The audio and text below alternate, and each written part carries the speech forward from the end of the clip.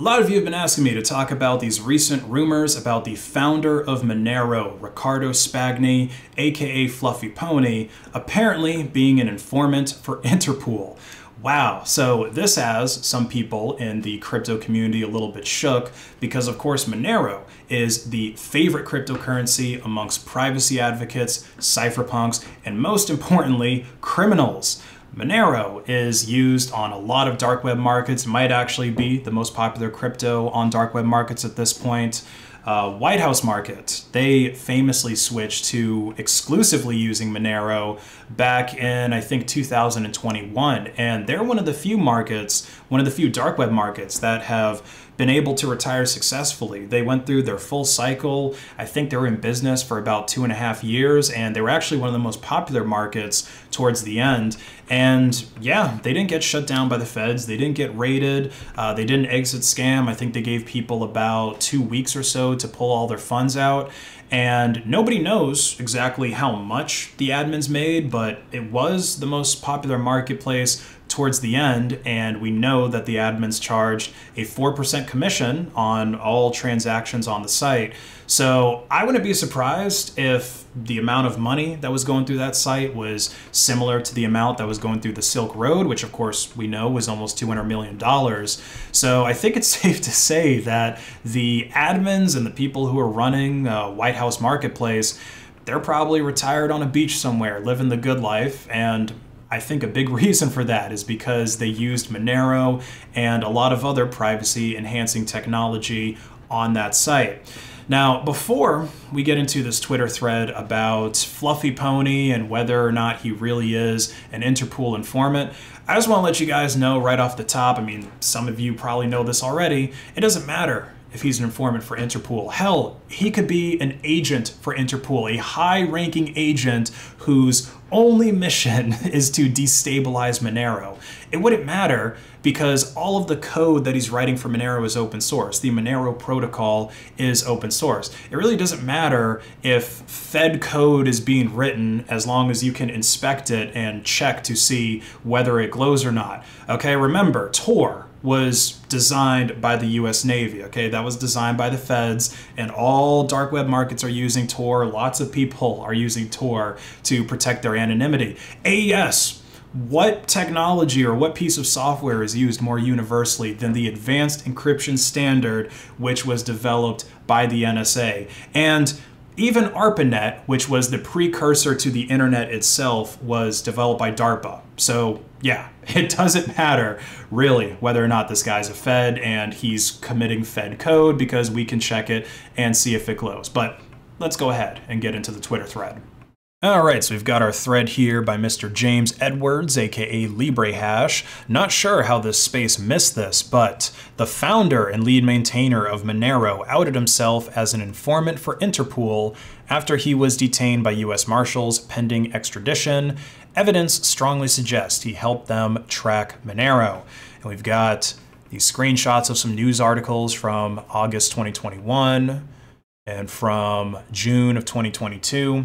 Now, I point these dates out. It's important to pay attention to the timeline because all of this stuff we're going to take a look at takes place after Riccardo stopped committing to the Monero network.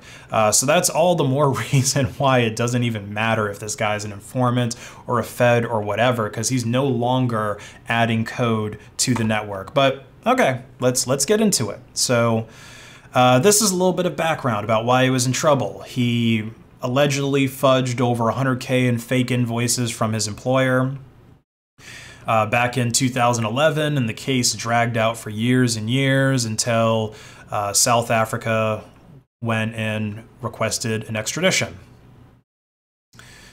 And Fluffy Pony's counsel states that he was afraid to travel because of COVID-19. So yeah, I mean, whatever. He's making excuses to not go to court. I mean, who wouldn't? Let's see. So yeah, and then this is another thing we're going to see in this thread, which is kind of special. LibreHash, for some reason, asks for GPT-4's input a lot on this, like asking if there's layovers from a flight from Bermuda to South Africa. Not sure what that's about, but it's a little bit special. So this leads us to the Interpol part. The filing says that the South African prosecutors requested extradition, claiming that Spagni fled the country and ceased contact, but Spagni's counsel refutes this, citing that he's been in interaction with Interpol the whole time. And then we have, yeah, so this is just more screenshots of those filings. Yeah, and it says that he was helping them with an Interpol matter in March 2021. So several months after he stopped working on the Monero project. Which, hey, maybe that's why he stopped working on the Monero project, right? I mean, it would be a conflict of interest, right? I mean, just this has created a bit of a stir. Imagine if an Interpol informant was actively committing to Monero. Oh my gosh. So let's see. This is email exchange between Colonel and the advocate. Okay, so this is between his lawyer and a Fed, or someone who works for a Fed. And so his lawyer is forwarding his information to the Fed so that they can trace Monero transactions or whatever. And yeah, so here's where we get what this, so this is an MLA, right? UK MLA request. MLA means mutual legal assistance, and they only hit you up for one of three things: either statements and interviews, evidence on oath or in court, or for help with asset tracing. So this is our smoking gun here. This is what we're really concerned about, that Fluffy Pony is in contact with Interpol, helping them trace Monero transactions.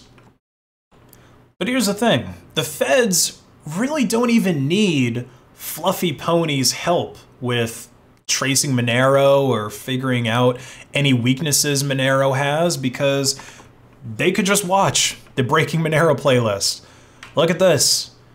Hours of content that are just all about weaknesses that Monero has had over the years, weaknesses that it still has, and ways that users can try to protect themselves from those weaknesses, and also ways that the devs, things that the devs have planned and that they talk about. You can also see that in the, I believe they call it the Monero Workgroup talks, ways that they might be able to improve the network. But yeah, this covers, I would imagine, just about anything that Ricardo could tell the feds in terms of weaknesses Monero has. Like, well, this wouldn't have been in 2021, but early in Monero's history, ring sizes were not fixed. You could use any ring size you wanted to. But it turns out this is a bit of a weakness for privacy, because if you happen to know somebody uses, say, a ring size of 69, then you can look at the Monero network, and anytime I see a ring size of 69, I know that that's your transaction. So yeah, the weaknesses and limitations of Monero, I think, are pretty public, and let's see, yeah, all of these videos were published before Ricardo even apparently had these interactions with Interpol. And look at this, even GPT-4 thinks that Ricardo's a Fed, right? Given that Spagni is the founder and lead maintainer of Monero, a cryptocurrency that is known for its privacy and anonymity features, it's possible that his expertise was sought by the South African authorities in relation to tracing assets or investigating financial transactions that involve the use of cryptocurrency. Founder and lead maintainer of Monero. Okay. But when I look at contributors, it tells me he was the former lead maintainer. Could it be that GPT-4's facts are wrong? Not the heckin' AI. Did GPT-4 watch Breaking Monero? Probably not. And okay, yeah, so he's saying, you know, oh, it's not asserting a fact, it's making an inference on the basis of objectionable factual info it was given. But I mean, I guess you didn't give it factual info though, because he's not actively the maintainer. But whatever, we're splitting hairs at that point. Let's get into something juicy. So this just again talks about how MLA does include tracing cryptocurrencies. I mean, yeah, of course it does. Perhaps unrelated is the fact that I exposed my Monero was a wallet that stole funds. Okay, so this is a separate thing that we might talk about in this video as well, but allegedly there's some Monero that Ricardo worked on which also stole money from people, and it didn't actually host the full node locally, but I don't think that was ever even a wallet that was really recommended by the Monero project. I mean, the Monero project recommends Monero CLI and the Monero GUI, not my Monero.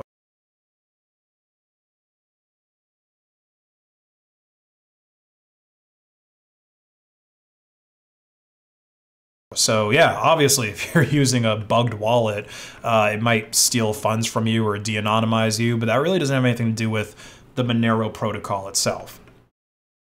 Also, for those that are wondering, at the time, Fluffy Pony was contacted by Interpool to provide them with assistance with something only applicable query that he has any relative expertise in equals asset tracing. Well, okay, yeah. So they most likely reached out to him for help with tracing assets. There's no surprise there. And so here we have a little bit of a excerpt from an academic paper, and I believe this was also covered on Breaking Monero. I'm not sure which episode it was, but you should listen to the entire playlist if you're going to be using Monero.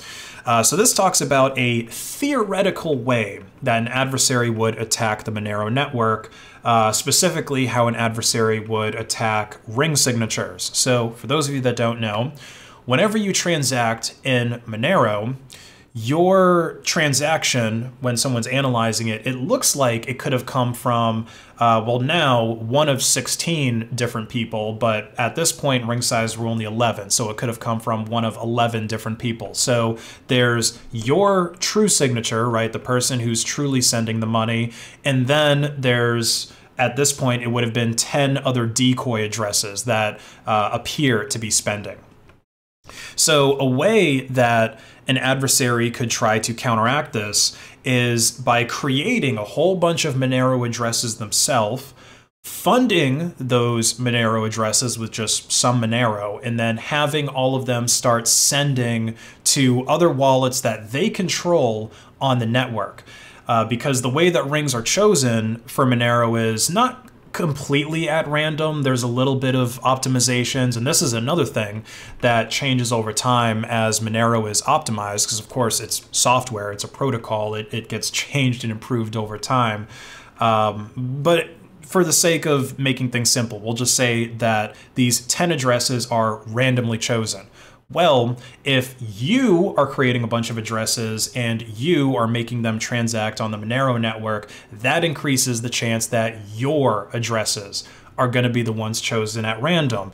And so now when you're analyzing transactions on the Monero network, if you're a Fed who's trying to, I don't know, trace some unlicensed pharmaceutical entrepreneurs, then you can look, and if a transaction comes up and 5 of the addresses are yours, bam, you can automatically eliminate those 5 as the true spends, and now you only have, well, at this point it would have been 6 real addresses. It's very expensive to do that because you have to create addresses, you have to buy Monero, you have to run wallets, and you have to run these on separate computers. Like it's a lot of work to actually do something like this. And like I said, the ring sizes keep getting larger.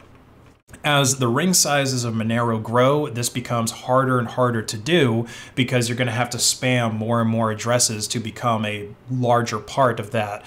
And even here, I think they say that they were only able to demask about 50%. Like, let's see, okay, in this scenario, in the same way as the first one, we can conclude that a shorter attack duration is more cost effective. Unlike the first strategy, however, the majority of transaction inputs have their anonymity set reduced by 8 and 9, leaving the attacker with a 33% and 50% chance of guessing the real input respectively. So even after doing all of this, it's only given them at best a 50% chance of figuring out if any, of de-anonymizing any specific transaction on the network.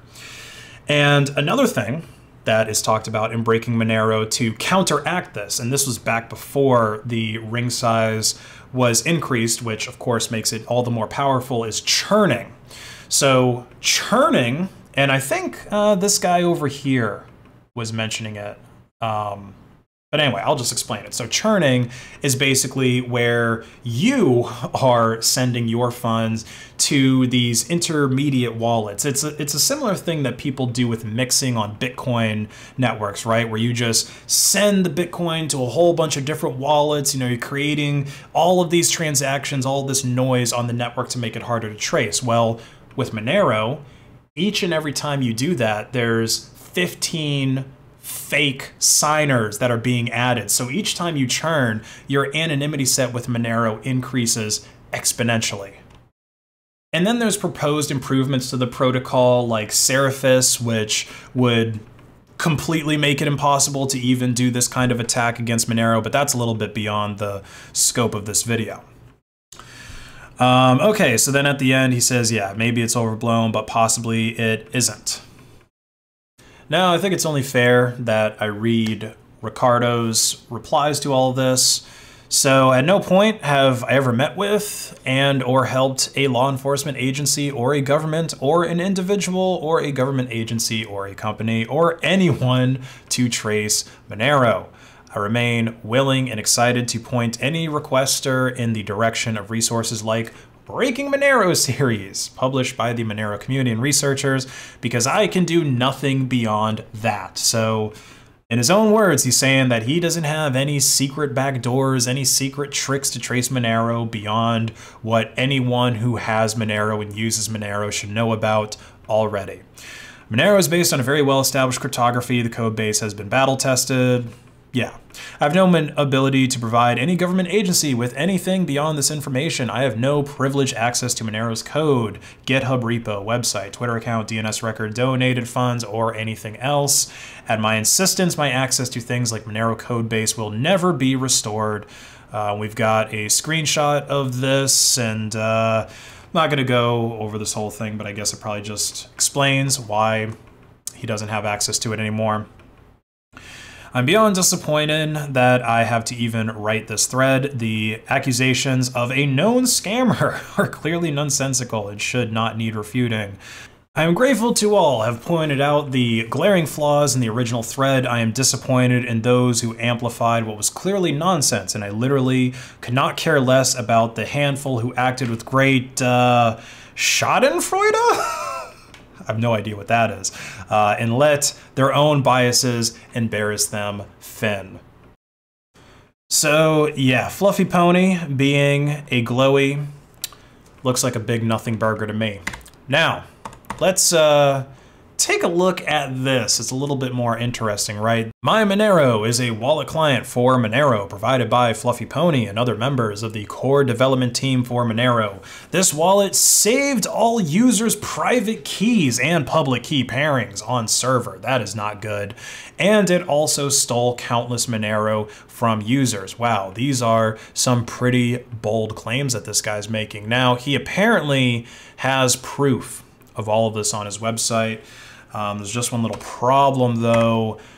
Your website doesn't work. Okay, so I don't know what's going on with that. If you're, you know, maybe being DDoSed by a bunch of Monero bros right now, but that's something you might want to look into instead of, you know, shit posting on Twitter. You might want to fix your website. But anyway, we'll just read the rest of this thread. Let's see, and then yeah, he explains Monero. We don't need this. We know how Monero works.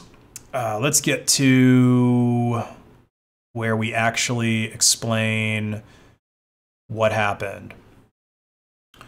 Okay, so he explains the technical stuff. I'll just give you a quick TLDR. My Monero doesn't download the whole blockchain. Okay, now, when you use Monero, we recommend that you actually download the blockchain to your computer or to your device and you run a node yourself, because that is the most private way to use Monero. And this wallet isn't even a recommended wallet. I don't think it ever has been on getmonero.org. So yeah, and then he basically just explains that, how it's better to download the whole blockchain, and when you don't do that, you have to put a lot of trust in the server. Now, here's where I think we start getting into issues, right? So there's no HTTPS connection that's being made. Instead, it's using WebRTC to the MyMonero server, so no ability to authenticate with said server, or be sure one is not victim of a man-in-the-middle attack. Okay, so that's a little bit concerning, I guess, if you're using MyMonero.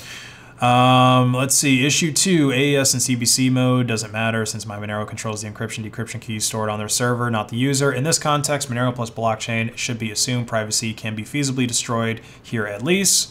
And so we've got more screenshots of problem code from MyMonero. And let's see, wallets RPC method.js in the source code is the first major red flag and weak link. Don't take my words for this though. Let's examine the code in the following tweets. Don't worry, all the code is thoroughly explained. Basically saying that your private view and spend keys are stored on the server and your transaction history is also stored on the server. So if you're using the MyMonero wallet, your privacy is more comparable to Bitcoin, which is not really any at all. And towards the bottom here, we've got a response from one of the developers. So for anyone who's actually concerned about this thread, I don't know James, but I'm the sole and original author of the MyMonero RPC server repo he's tweeting about. James, you're completely off base about so many things. Are you trolling people? I'll address a few things. So keep in mind here that all of this code that we've been looking at so far is for the MyMonero RPC server, okay? Keep that name in mind. The MyMonero RPC server repo was never meant to be deployed. It was a little thing I had whipped up over a couple of days to demo to enterprise customers already using the official Monero RPC client that they didn't have to change, so that they didn't have to change their code to be able to use MyMonero scanning system. As far as I know, no one ever used the MyMonero RPC server, and it was built purely to demonstrate how to use the new efficient WebSocket-based API to MyMonero system, client, and server, which I designed and fully implemented with the help of my C++ dev at MyMonero. All right, and then we've got James here saying that I can't dispute what you're saying, but can't confirm either since the MyMonero source code is not published. Correct me if I'm wrong. In lieu of available source code, the best outlook one can have of MyMonero equals black box. And then of course, this guy tells him he's wrong because MyMonero source code is published. Okay, if we look up MyMonero GitHub, we click this little link right here. Oh, look at this, MyMonero account on GitHub with all their repos. So we've got the MyMonero desktop, an app that people might actually have used, which was not the application that LibreHash was looking at. We've got MyMonero mobile, again, another thing that people might actually use, but not the app that LibreHash was auditing. I believe it was... no, not this one either. This is the web.js. Let's see if we can find that RPC that he was looking at.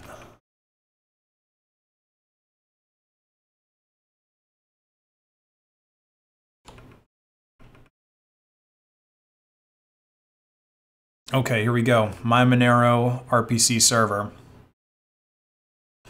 This experimental project was never implemented. Okay, so it's an experimental project. There's 3 stars on GitHub. There's 2 watching. There's 4 forks. Nobody is using this. So, like, again, I have no idea what this James Edwards at LibreHash guy is on about, if he's just out here trying to FUD Monero or what. But it really doesn't matter whether the lead developer who doesn't even develop Monero anymore is a glowy or not, and don't use wallets that are not recommended by the cryptocurrency project. Don't use MyMonero, I guess. Use the Monero GUI or use Monero CLI.